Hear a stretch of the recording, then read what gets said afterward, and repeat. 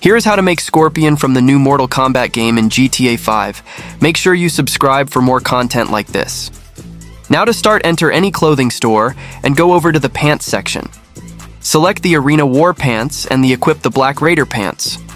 Now go to the shoe section and select the Arena War boots and choose the dark brown Raider boots. Next, go to the top section, scroll down to t-shirts and select the black t-shirt. Now go to biker cuts and select the sand denim cut. While still in the store, go to the accessories section and go down to gloves and select the black armored gloves, and now go to the cuffs section and select the black gauntlet for both of your character's arms.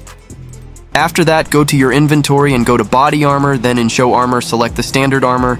Next, go to any barbershop and select the contacts section and choose the zombie contacts, and also equip the ponytail hairstyle equipped.